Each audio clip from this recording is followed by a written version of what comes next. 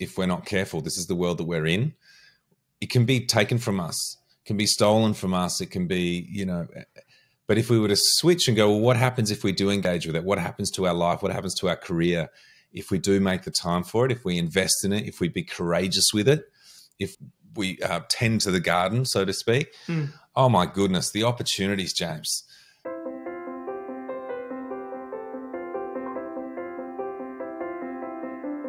I want to start with, there was this little statistic. So I did maths at uni.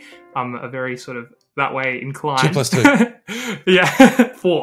Yes. 5. No. Well, so you know, I love a great stat, and so I'm deep in the book, and there was this one stat, and you may recall this, but they were doing this experiment about creativity in sort of children and how it kind of goes through their life and sort of measuring the creativity at different points.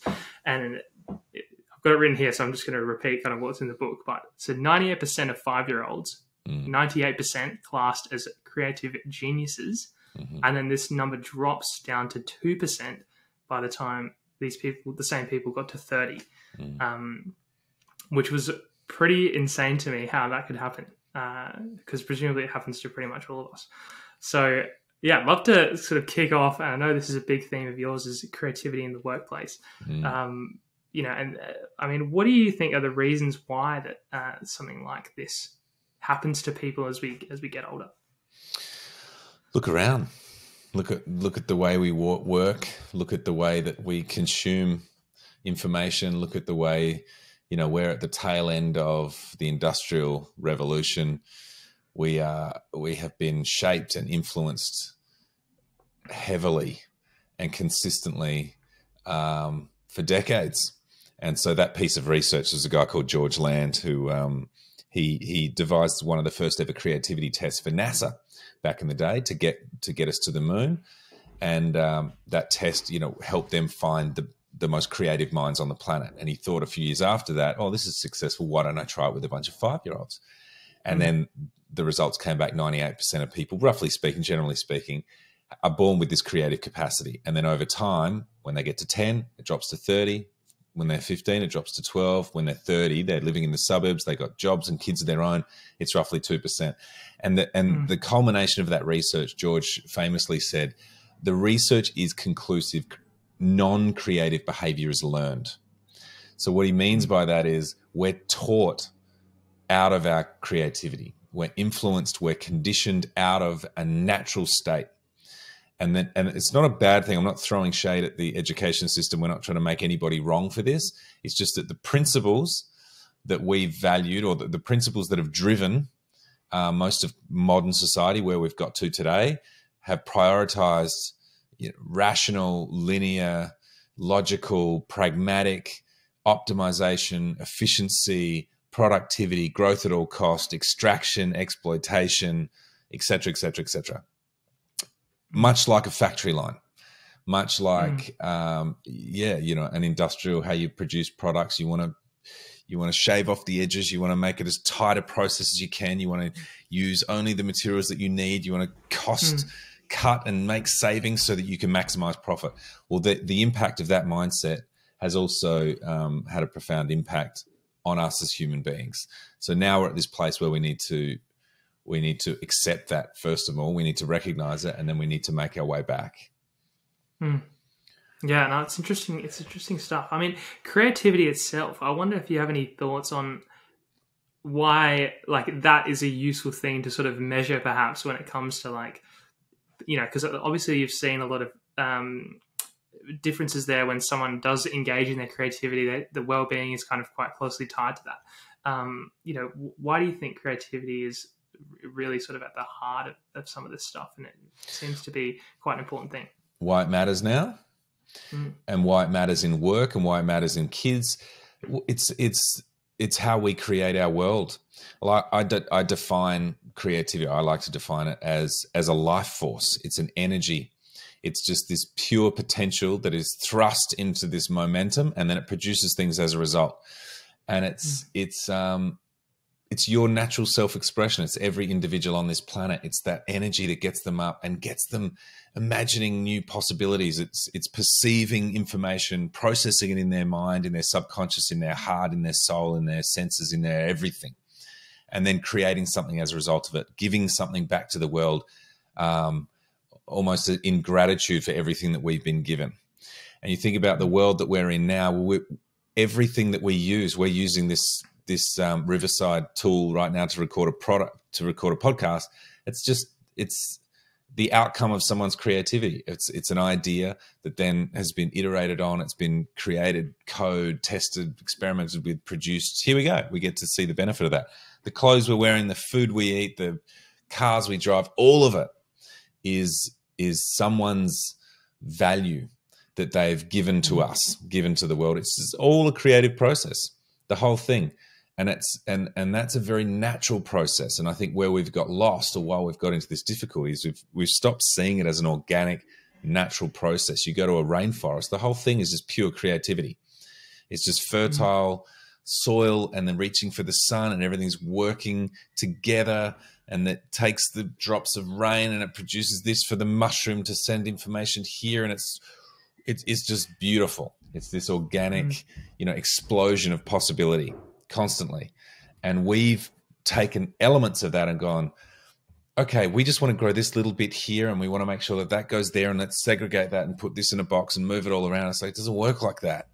Humans don't work like that. Life doesn't work like that. So we've got to return to, that more organic sense, kind of creativity that's in us, that we were born with.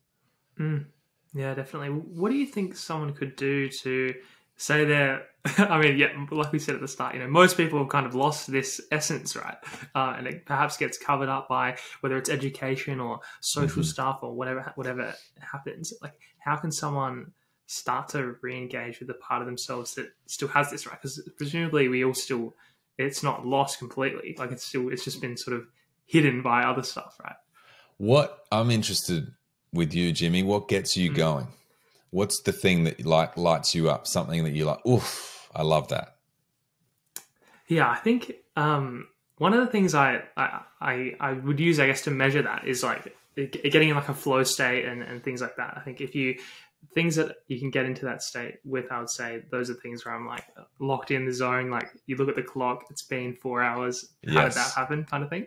What is it? Give me an example. What's the thing that gets you in that space? Honestly, like when I sit, like now and recently, like when I sit down and do programming and like things like that, I find I can just get stuck into a problem, look at the clock, and time's just flown. And it's quite satisfying. I feel like I can get lost in that kind of stuff super easily. And that's probably like quite a nerdy thing to be. It's awesome, man. Everyone's got their thing. Cool. Yeah, but whatever moves you, because that's the access point. That's the way back, is that for anyone is to find that thing that moves them and inspires them. That could be listening to old rock and roll tunes from the 50s. That could be going and people watching with a glass of wine in a cafe somewhere. That could be old movies, new movies, sci-fi. That could be, mucking around with your kids. Anything that just makes you go, oh, God, life's amazing. What makes you feel something? We've lost our capacity to feel, and our feelings are so, they're like a neon sign for what matters to us. And they're this beautiful super highway, this gateway back to our creativity and our self-expression. And we've robbed and starved and suppressed so much of our feeling that we make fun of it, or we don't allow it, or we say, oh, it's not appropriate, or it's this and it's that, or we don't want to look weak, or whatever it is. But the feeling, like being attuned to what moves us, what makes us feel something, where we just go, God, that's something about that. And for me personally, a lot of that is the arts. It's nature and the arts. For me, I think that they're both just so powerful as tools to affect you in a way beyond your thinking mind. They hit your body, they hit your emotions, they hit your soul. That stuff, if you can surround yourself with more of that, and you don't even have to do anything, just let it affect you, let it move you, then something will come out of that. Like that's the next step will present itself, I promise. It's that's the beauty of it. It's a life-giving force when it comes for you. No, well, there's something special to think about, like going out in nature and going for a big walk, or looking at the stars at night, or even like you said with music, like when your favorite song comes on and you're jumping around and like singing along in your room, or whatever it is. Yeah, I totally agree. You're sort of connecting to something there. That That's perhaps great. gets lost, definitely in the like a professional sense. At the office or whatever. There's definitely, you kind of lose that, I feel, when it comes to that kind of really like sort of pure joy that comes in those moments. Can I ask you a question? Because you're relatively newish in your professional career. So you've come into this big wide, corporate vibe, and it's pandemic, it's different, it's interesting, it's working from home, but you love coding, you just love maths, you love all of that stuff, numbers and solving complex problems, all this stuff. Now you've got in the workplace. Have your expectations been met? Like what you thought the workplace would be like when you were going through university or high school? Has it been equal to what you were anticipating, or is it different to what you're expecting? That's a good question. I think one aspect of it was completely different, and I remember thinking this. So when I was in my last year of uni, I was like super structured with how I went about studying and like doing all this stuff. So I would like I had this routine. It was so good, and I would like definitely replicate this at some point, right? Yeah, if I had more like control over my schedule. But essentially, it was like wake up around 6:30, drive to uni, leave home about 7, get to uni, or drive to uni, get out the car at about 7:30, walk to uni, arrive at about 8 o'clock, do like deep focused study for like 4 or 5 hours, go to the gym on the way home, and I'd be home by like 2 or 3, and like I just like was way ahead of all deadlines, and it was just super good. Wow. And so that was like such a good I just knew I was like this is how things should work. And I remember I got this internship in my penultimate summer, and I was chatting with the guy that was going to be my supervisor, and I was like I was completely oblivious at this point, never really like worked properly.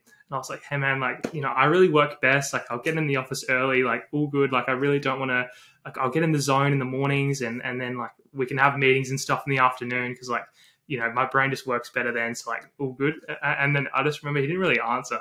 He just kind of looked at me like, like, what are you saying, mate? Like, this is like not how we do things. And like at that point, I didn't really realize, what I was kind of going into. And then once I got there, I was like, oh, like I don't really have much control over what I do, like this kind of stuff that you sort of have to participate in and whatever, which isn't all bad, but definitely that's in so that sense. Beautiful, man. Yeah. That's so good, because there's a guy called Aaron McEwen. He's a friend of mine. He works at Gardner, and he does a lot of this research globally. He works with, lots of big organizations all around the future of work and how we, in HR space is a big influencer, and et cetera, et cetera. And he's speaking a lot these days about how the pandemic has shaped the way of work and stuff. And he speaks about how we're going through a transformation now equal to what happened when business finally woke up to the customer experience. At some point, a decade or two ago, business really went, oh my goodness, what are we thinking? We can't just send out one email to 500,000 subscribers. We need to start personalizing. We need to start getting curious about what our customer wants so that we can design experiences and products that are going to better serve them. That's going to ensure that our customers buy from us, is if we actually start listening and give them what they want. And in the beginning, that was the challenge for a lot of companies. They were like, whoa, I don't know if I'm up for this. But that same thing is now taking place with the employee experience, where businesses are now having to realize, if we don't get to know our people, if we don't actually start designing a space that they want to be in, they'll go somewhere else. And it's fascinating that your first instinct coming out of uni or whatever was to say, hey, I've figured it out. I know myself really well.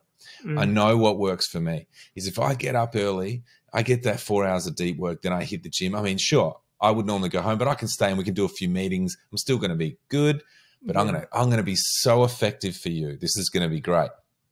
And to have someone that's, no disrespect to them at all, but someone that's already heavily entrenched in this system to just not even respond with like, oh, okay, mate, whatever. That is not what we do here. Yeah.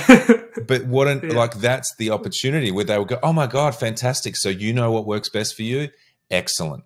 Then let's design that, because if we break down your employment, like at the core of it is we want to get the maximum value we can from you. And if you've already stood forward and said, I know how you can get the best value from me, then it feels like a pretty logical step for the company to go, oh my God, thank you. You figured that out already. Well, then we'll just work with you on that because you're going to get, that's the perfect equation.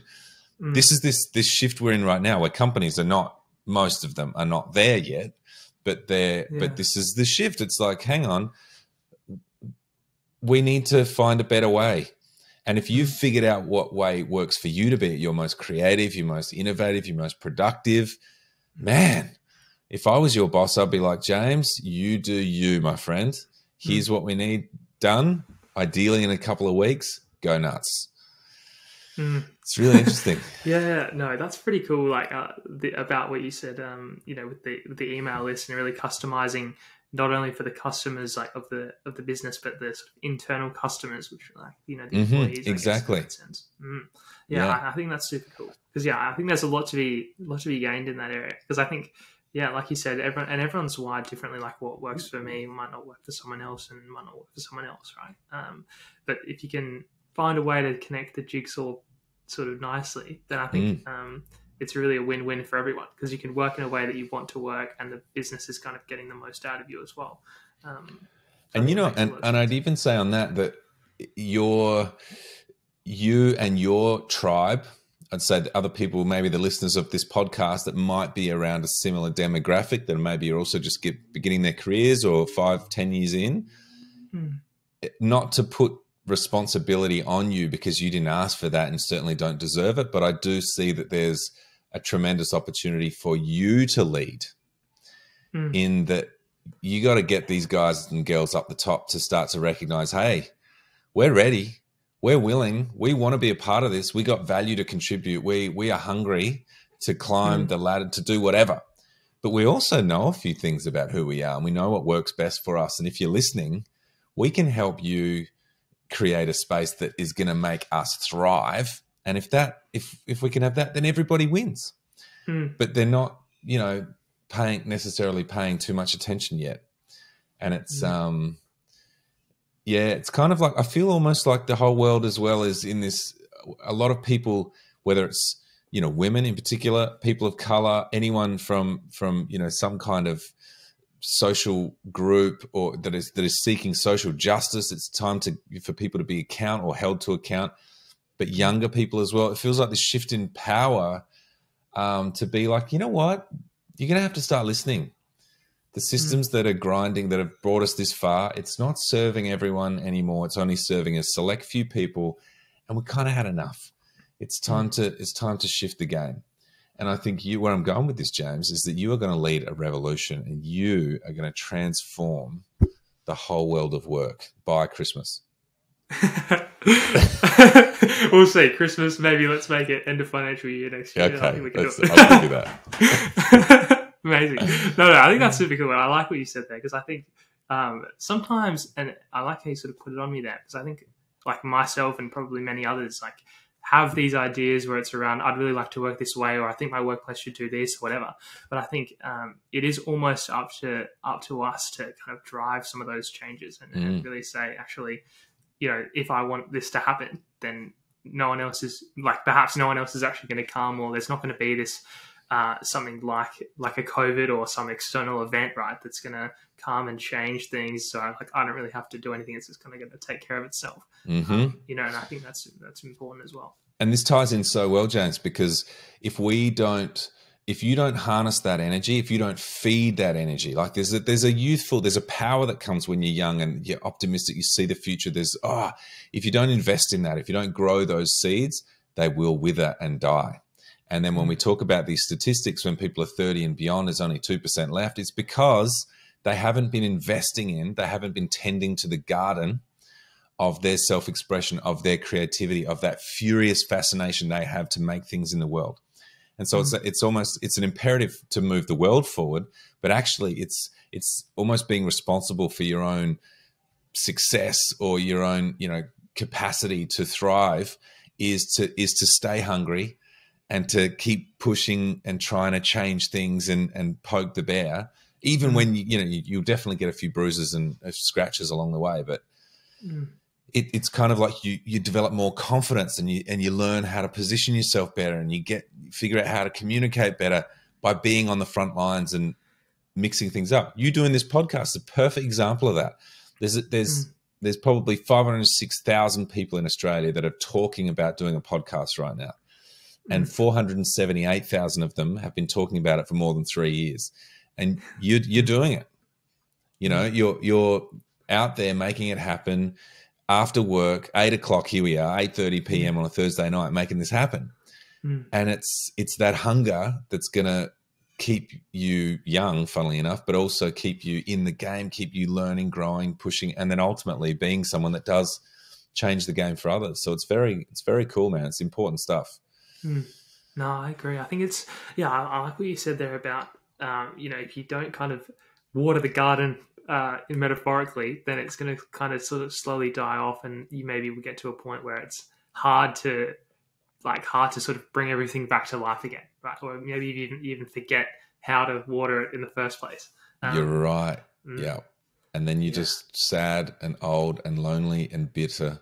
We don't want that. And an executive. No, I agree. I think it's so important. And I think, part of it too is like, when you have these ideas and things that you want to do, it's like really like acting on them is so important, right? Like turning the things you're thinking into reality, even if it's like, going on a trip somewhere, or like messaging that person, or starting the podcast or the newsletter or whatever, all these kinds of things where you're, it's not just this idea that you have that's like, oh, it'd be nice to do that one day, but you're actually kind of really stepping into it and doing it. I think it's almost like maybe even a skill perhaps well, it's just, something to, like you said, like if you don't do that consistently, it's almost like a muscle. That's a better analogy. If you're not really working it, then it kind of, it loses its value perhaps. It really does. And the world is not in our favor. Like the odds are stacked against us, because the world just wants us to be consumers. It just wants us to show up, to get in debt, and then to work hard to pay off that debt. And then we're just good little voting, consuming, batteries that keep this whole machine running. But it's really, without being a boohoo conspiracy theory, whatever, it's a weird, strange little world that we've found ourselves in. And so keeping that hunger alive and keeping that positive dissent, being someone that is consciously and intentionally trying to disrupt things and shake the tree a little bit and keep people on their toes, it's just so important. A mate of mine, he's really into, mythical stuff, and he loves the archetypes and blah, blah, blah, blah, blah. And he always talks about the trickster. And the trickster is that, well, there's the trickster archetype, but there's also the, like the court jester in a little bit. Yeah. And the jester a lot of the time is the right-hand person to the king or the queen. So they have, the trust, and they, the king and the queen likes them and enjoys them and keeps them close and feeds them and rah. But a lot of the jokes, a lot of what they're doing, they're poking fun at them gently at the same time. They're getting all the village people, everyone else, they're showing them, hey, listen, this thing is all made up here. This thing doesn't have to be this way. We've got to remember that we're allowing this game to continue. Do you know what I mean? And I think that's a lot. I mean, I'm getting a bit deep here, but I think if we all realized how much we're allowing this thing to continue, like, we could cause a whole lot of change very quickly.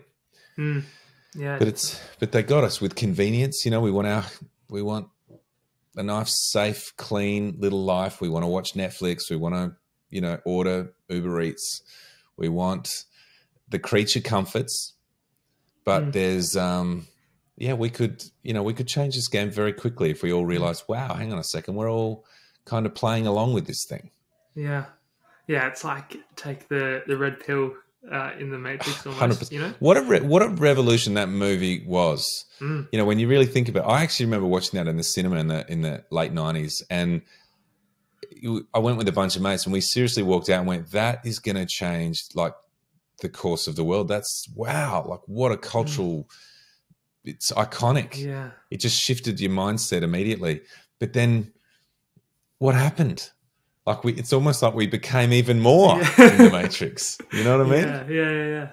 Yeah, no, I think that's really cool. And yeah, what a movie. And I guess it's still used in so many different like analogies like we use it then. But yeah, very cool. I think it's almost going back to what you were saying before, it's almost sort of a life or death. Like, I mean, you've really got to treat it with some level of importance, I think, you know, because it's like, I think about this a lot. Like I see, you know, older guys at the office or whatever at some of the places I've worked in, and I go like, I really, really hope that I like I don't end up like that, you know, in the nicest way. Like I'm sure, like, you know, they have their own journey and experiences and whatever. But you know, sometimes I'm like, really, like when I'm that age, I really hope that I'm, you know, there's something about me, you know, and I still have that kind of that zest and that creativity that's kind of the fire, I guess, that's inside and hasn't just been blown out. And I think, James, you're on the money. So I was fortunate enough. I mean, I played music out of uni and studied that and whatever else. And then I was a performer for 10, 15 years. So the influences I had were quite groovy people. They were pretty cool. You know, there was, you're hanging out. I was 18, 20, 25, 28. You're hanging out with 42-year-olds. You're hanging out with 60-year-olds. You're hanging out with 37, whatever, different ages. But everyone was pretty cool. You know, they were living on the edge. They were outside of the square. So that was the influence. And I just saw that as what you'd grow into. It was later that I ended up working in the corporate world, doing the work that I'm doing now. And it's been quite staggering. It's like, wow, this is it. This is what all the people do in these big buildings 9 to 5 every week. This is what goes on here. It was quite a wake up call when I first ended up, you know, checking it out, because there's a lot of sick, unhealthy, burnt out, tired, you know, disenfranchised, lonely people. And that sounds pretty harsh and brutal, but I mean, you know, let's just call it what it is, really. And a lot of it is, I mean, that's terrifying, and it's so tragic. It's kind of got to go, what are we doing here? We need to stop and look at this. And I think you're absolutely right. Like it is a little bit life and death. There's some urgency to this. Otherwise, a decade goes by, 2 or 3, 4, and then you're looking at your retirement and you think, what the F have I done? Yeah. I've worked a few jobs. I stayed late. I don't really know my kids. I have 2 houses, but so what?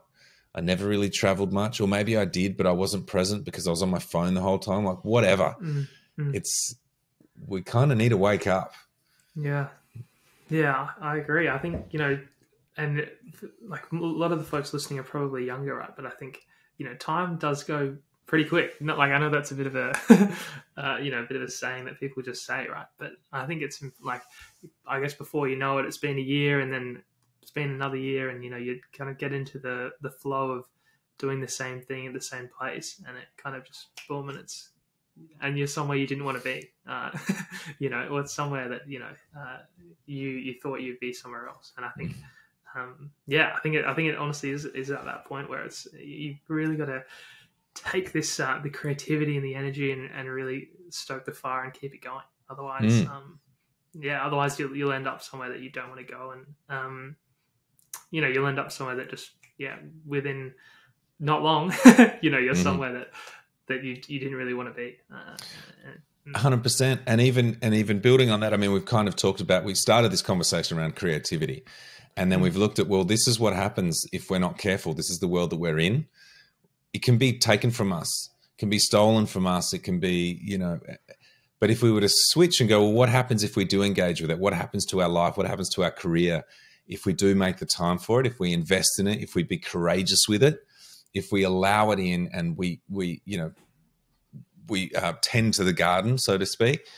Oh my goodness, the opportunities, James, you know, the joy, the connections, the magic. I even in my own, speaking through my own experience, my own life, creativity has served me more than anything else. When the chips are down and life is difficult, and you got $2 to rub together, and there's not, I don't know how I'm going to get out of this. What do you draw on? Creativity. When things are going well, you know, and it's like, how can we make this even better? How can we How can we bring even more to this and grow and blah, blah, blah, blah, blah. It's creativity. How can I position myself ahead of potential competitors or other colleagues or candidates, or how can I get that gig? How can I get that promotion? You've got to think outside the box.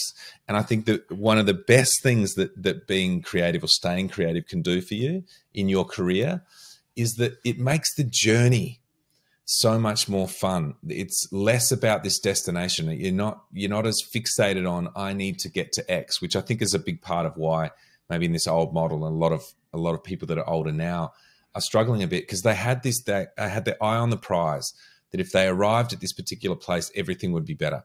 But they sacrificed a lot to get there. And I think if you can anchor yourself in that playful, creative, curious, courageous space or state where you're just in the game for the sake of the game. You're having fun. You're doing a podcast. You're trying this at work. I'm going to get up and do this, and I'm going to put on an event at work. I've never put on an event before. I don't care. I'm going to try it. I don't care if 3 people show up. Let's do it. The next time 30 people show up, you're like, whoa, that's crazy. How did that happen? Then 300 people show up. You're like, this is insane. Now I've got a career. Like, it's just but if you do that, it's almost like if you take one step towards, the world in that way, it takes 6 towards you. It's like, right on, you're here to play. Well, then we will give you everything you need to make the kind of magic that you're hoping to make. And I've just seen it time and time again. I mean, my own life is an example of that, but the people that I aspire to be more like, the people that inspire me, they just surrender and trust and lose themselves in that in that flow state, not just in the particular time of day when they're in it. Yeah. From when they wake up to when they go to bed, they're just like, what do you got for me today, universe? Let's go. And it's such a departure from, well, I've got to get there at 9 because I've got a Zoom session with Tony, and then I've got it's it's difficult. Like, they're 2 completely different worlds, but I think we've got to swing the pendulum back the other way. No, absolutely. And like you said, I think I feel like part of the reason why it does kind of open the doors up, like you said, and like 6 steps towards you as you're trying to start doing some of this stuff. I think because I feel like having the fire inside and the energy is just so rare that when someone does have it, they're just almost like a bit of a magnet, right? It's like people want to be around someone that's after it, and they're just bringing light to conversations and meetings, and they're the person that's does the meeting in a fun way, and it's like super interesting and fun. And it's like, wow, I want some more of that. And so I think that's a big part of it too, right? Is when you can engage that part, it's it's fun for everyone else as well. Well, it's beautiful, man, and it's such a really beautiful way of framing it. Like, the difference that you can make to those around you by just being that guy or being that girl, where you or that person, where you just it's fun to be around you. That doesn't mean you have to make jokes all the time and you have to be gregarious and outgoing and extroverted, but it's just like, man, it's cool being around you.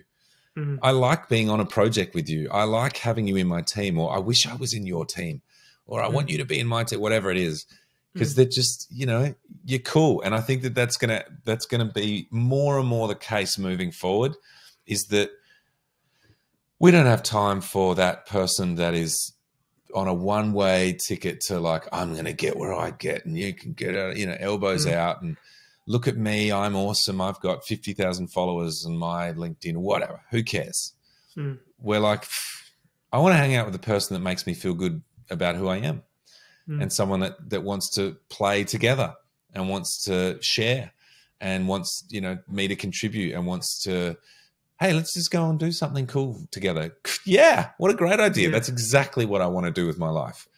And that person, I think, I think they're going to have a real advantage in the workplace, because it's kind of like, it's weird, and I don't know if it's a bit daggy to say, but if you're picking teams, like in high school, who are you going to pick? You're going to pick the people that make you feel good. Yeah, you might kind of wish that you've got the skills and stuff like that, but I don't know. We can learn the skills, but if you're a dude, you're in. If you're not, you're not. Yeah. Yeah, You know?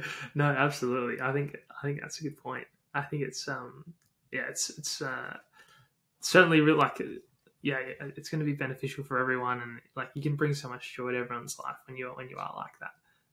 I think it's so important that yeah that we kind of keep that because it's it's almost a superpower to be connected to that energy. I think, and like you said, I think it's kind of there's almost a bit of a trade off. I feel where it's kind of like perhaps on the one hand you do want to be going after it in some sense, so you maybe don't want to completely lose that, but also you want to do it in a way that it's fun and you're still kind of enjoying the ride. So I think, and that's maybe a hard thing at times to balance. Perhaps I don't know if you have any thoughts on that. Like, if you're still just kind of like if you are like I really want to be at this position or whatever, but it's doing it in a way that's still, we're still the creativity and the fun and all that kind of stuff is kind of still there as well. Yeah, I think it's just being aware of the people around you and their situations, their aspirations. What works for them. It's kind of just a courteous, thoughtful, considerate approach. You can still be hungry. Like if you, metaphorically speaking, you want to win some medal, you want to be grand finalists, you want to take home the premiership, whatever it is. You can get up at 4 a.m. and train all you want. You can be an asshole when you come to training, or you can be a dude, but you can still push hard. You can run and you can sweat and you can be in the gym longer than everyone else, but you don't have to be a bastard, like a prick about it. Forgive my language. You can still be cool, and you can still push people and hold people to account without being mean. You know what I mean? Or without making people feel less than, or shaming them, or isolating them. Like it's this inclusive, which again is very creative. Like creativity is all about collaboration and inclusivity and generous and generative. Like it's using whatever's around you. It's not judging and going, oh, not that, not you. It's like, hey, yeah, you, come on, let's do this together, whatever it is. Let's use that and build with that and put this here and off we go. So it's, yeah, man, peace, love, and happiness. Yeah. Yeah, totally. No, I think that's really cool. I mean, what if you give a lot of talks and like run heaps of stuff around like bringing creativity back into the workplace? I mean, what have you, like, if someone is listening and they feel like they've perhaps lost that, is there any like tips or things you would say to them to help them kind of perhaps get out of that rut or kind of re-engage with that? Yeah. Again, I just say, get back to the things that you connect with, that inspire you. It could be watching movies. It could be listening to music. It could be going to events. Like you've got to seek out what inspires you and then let it affect you.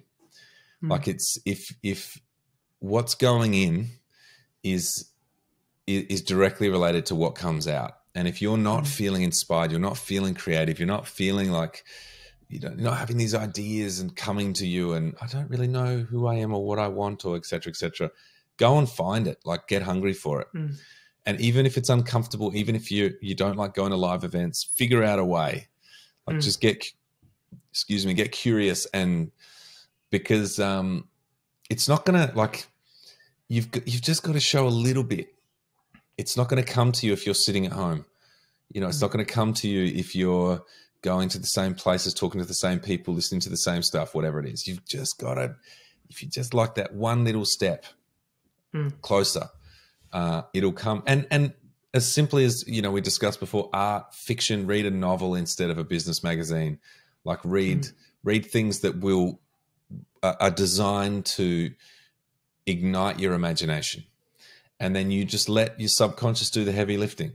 Because a lot of the time you just fill your brain with beautiful stuff. Fill your brain with interesting people. Go to a cool event. Go to the theater, man. I'm a big musical buff. I love it.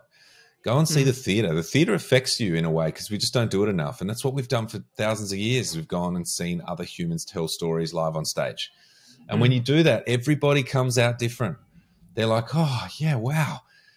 I forgot how much I like that stuff. Honestly, they really do. You can take, a tradie there, you can take an engineer there, you can take a mathematician or a dev or whoever. Oh, I'm not really into, theatre much, rah. And they sit through a show and they go, Jesus, I haven't really thought about it like that before.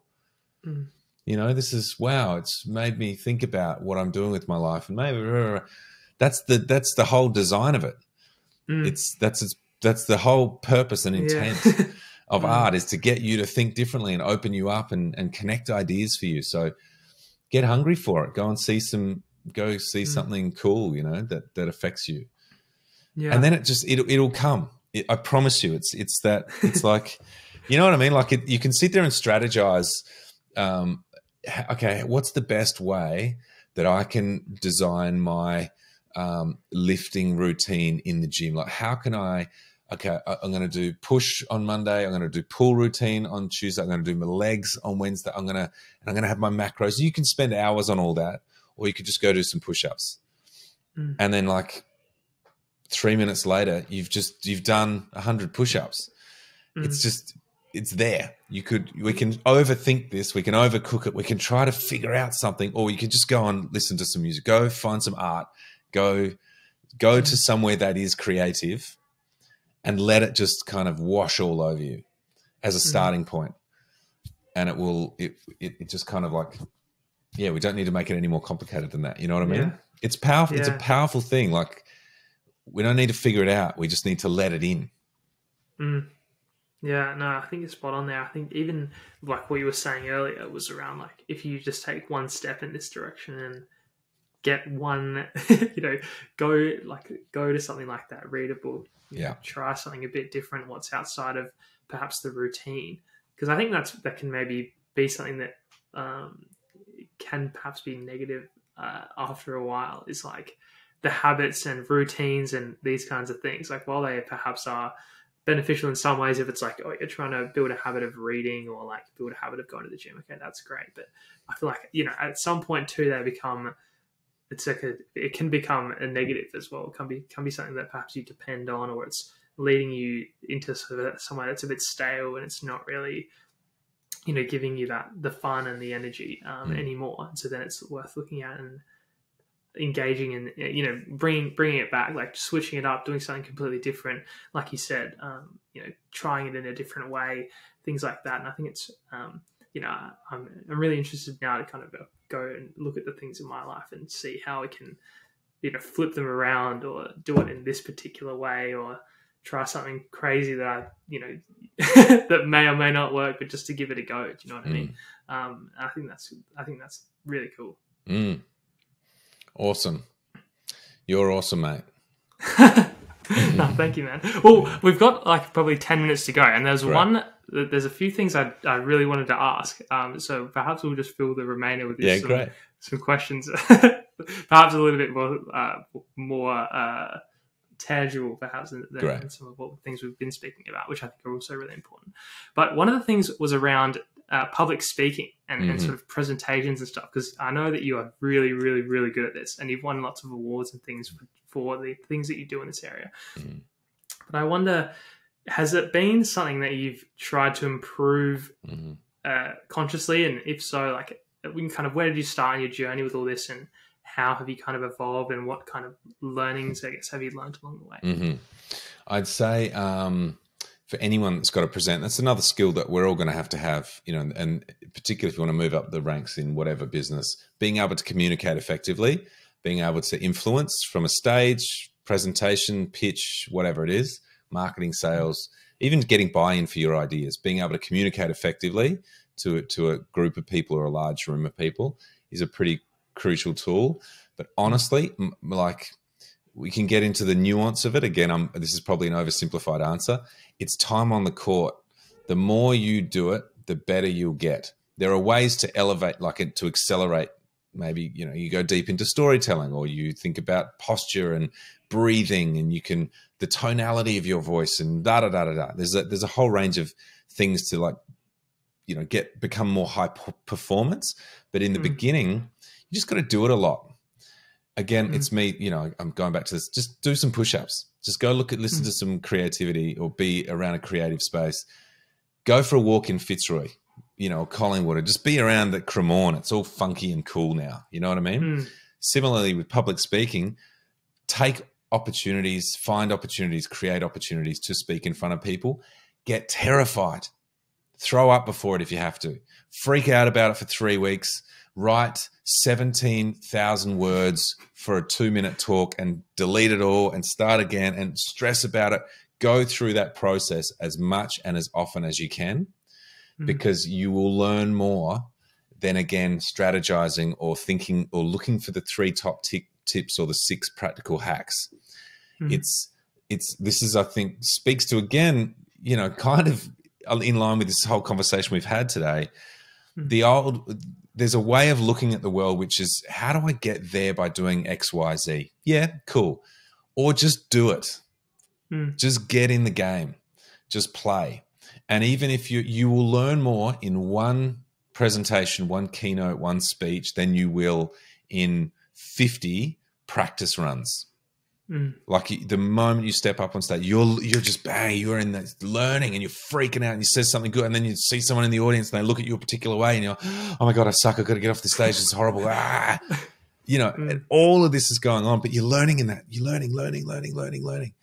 And then you get off and you go, oh my God, kill me. That was the worst thing that ever happened. Someone comes up to you and goes, that was amazing, James. Thanks so much. I love the way you did that. And you're like, what the hell, was I at the same thing? Yeah. You know, and you've got to go through that process. And then you do it again. And then you get off one and you go, I nailed that. Like, I absolutely nailed it. And someone comes up and goes, hey man, that really wasn't very good. And you're like, oh my God, I don't even know. Yeah. I don't know anymore, you know? It's just one of those things that just do it. Do it as much as you can, as often as you can. And it starts as simple as putting your hand up in a meeting or unmuting yourself on a Zoom call or a Teams call. You know, it's so easy nowadays just to, has anyone got any questions? Tumbleweed. You know, I'll wait for them to ask. I'll wait for them to speak. They're normally the ones that do it. Oh, no, it's Tony. He's the rah. They're getting all the benefit. If you don't jump in, they're learning and they're growing in their craft of being comfortable and confident speaking. So it's kind of like, hey, I want to go too. And see that sometimes, like I try to get people to raise your hand before you've got a question. You know, people say, does anyone have any questions? Yeah, just raise your hand and go, oh shit. And then they go, oh, Mykel, would you, yeah. And you'll surprise yourself. You will come up with something. Like people do. That's what we do. We're so much more gifted and talented and creative and spontaneous than we give ourselves credit for. We just don't put ourselves in the mix enough. You know, we hold back, and now we've got screens and mute buttons, which we can hide behind even more. You know, when it used to be at least rooms where we were in the same room together, you kind of look around and, you know, you'd look down at the table and try to avoid eye contact to not get picked on. Now we can just take our, screen down or whatever, turn our camera off, and we can just hide. And it's like, well, you won't get any benefit from that. You won't grow through that. So I think there's probably never been a better time to learn and grow how to speak in front of people in this kind of weird hybrid Zoomy world, because you can just put your hand up, like just join in, contribute. And then, does anyone want to lead this? Who wants to share? I will. Bugger it. You're at a conference and you're in a breakout table. Everyone's like, oh, who's going to be the one that report? I will. Unless someone else wants to. And you can even say, look, I will. I don't want to, but I want to get better at public speaking. So I'd love to have a go at it, even though I really don't want to have a go at it. You say that and everyone on the table goes, oh, awesome. Go, James. Yeah, we're behind you. Sure. I wish I had the courage to do that. And you could say, hey, well, maybe I'll do the first one. You do the second one then. And then everyone can grow and learn together. You know, rather than, Tracy, let's just let Tracy speak. And we let ourselves off the hook. But yeah, there's loads of stuff. There are so many things that you can do to really refine your public speaking and become, you know, you can bring all kinds of magic down the track. But to begin with, like a starting point, I really think just do it often, all the time. And these are things that I learned from my music career. A lot of the time, you know, there's practicing at home, there's doing scales, there's arpeggios, there's, you know, listening to tunes, transcribing, working it out. But all of the guys that I looked up to that kind of helped me, guided me on my way, they say, just book a gig, man. Just get a gig. You'll learn more on a gig. Just book as many gigs as you can. Try and do as many gigs. Play to no one. Play on the street. Busk. Play in a shopping center where no one's listening to you. Play wherever you can, because you'll learn so much quicker by being in the game. Yeah. So that's my tip speaking. No, that's really cool. I think it's I like the way you sort of landed that into the creativity. You've got to be in the game as well, right? 100%. So it's a similar thing. You're going to best grow and water the garden of creativity. That's right. If you're in there and you're playing the game and you're testing things out. So I think that's super cool. You're tying it all together, my friend. Yeah. Amazing. Well, I've got a last question for you, Mykel. It's something that I ask all the guests. And, graduate theory, it's sort of, we're about young people that are sort of perhaps around my age, early career, perhaps at university. I wonder if there's any advice that you would hand to people that are at this stage, kind of looking to grow their career and ideally be in the sort of 2% that are still the creative genius when they're a bit older. You can't let the world get to you. You are going to be met with, I hope it's changing. I really do. I think it is. I think it's changing, but probably still the next maybe 10 years might be a bit bumpy. We're trying to figure it out. You are going to have people that are mean. You're going to have people that talk about you behind your back. You're going to have people that actively try to, withhold information from you or stunt your career or do all these kind of things. Don't let them stop you. You've got to trust yourself, love yourself. You've got to accept that you came here for a reason, and it's not better or smaller or grander or lesser than anyone else's. If you're here, you're meant to be here, and you have a voice and you have something you're supposed to contribute to this planet. And that could be your neighbors, that could be your family, that could be, the colleagues, customers, whatever.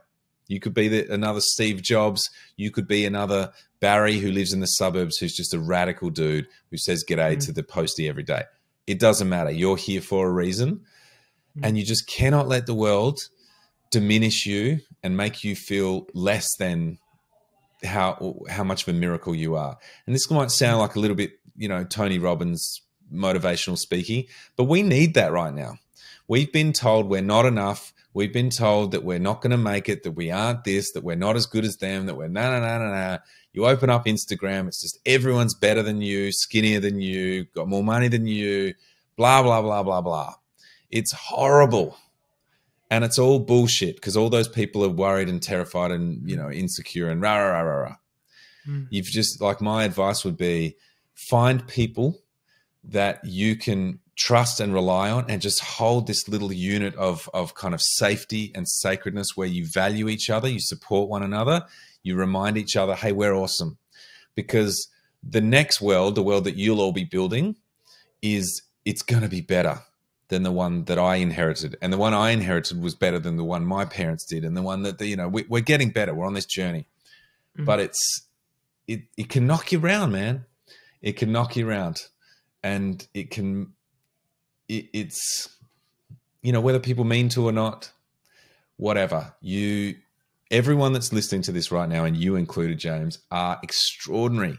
You've got just so many beautiful, astonishing things to give to this world. We don't even know what they are yet.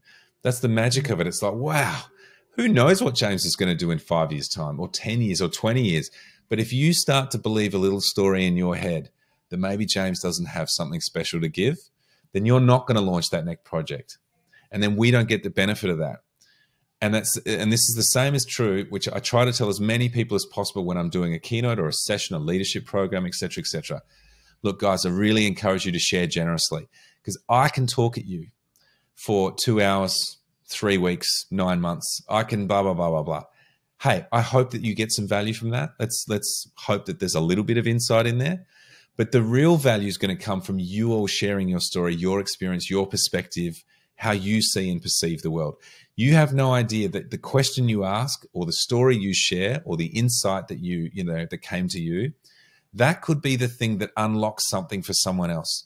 And the whole reason they came to this event or this keynote or this program or whatever was to hear you say that thing, not to hear me say it.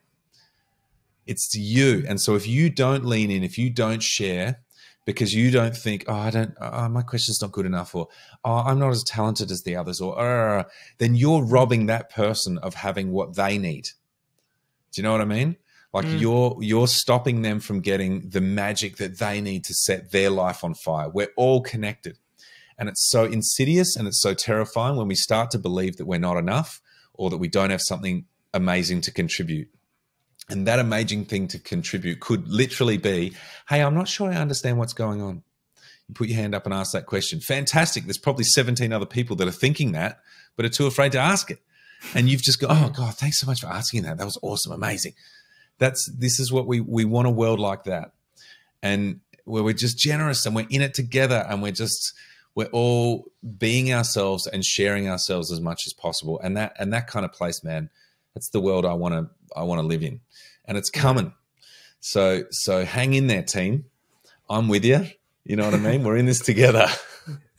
Amazing, mate. That was really fantastic. Thanks so much for the kind words. And I think that was some serious wisdom there, and really inspiring too. So I think I'll be coming back to listen to that like many times. Oh, you're great.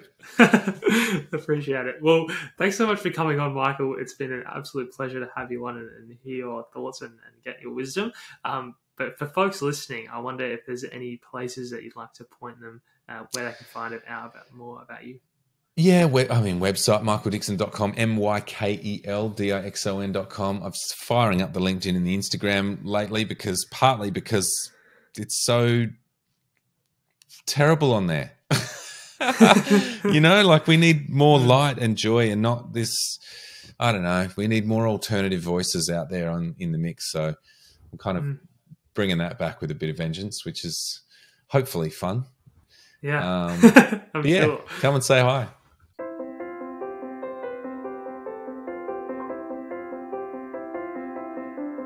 Thanks for listening to this episode. I hope you enjoyed it as much as I did. If you want to get my takeaways, the things that I learnt from this episode, please go to graduatetheory.com/subscribe, where you can get my takeaways and all the information about each episode straight to your inbox. Thanks so much for listening again today, and we're looking forward to seeing you next week.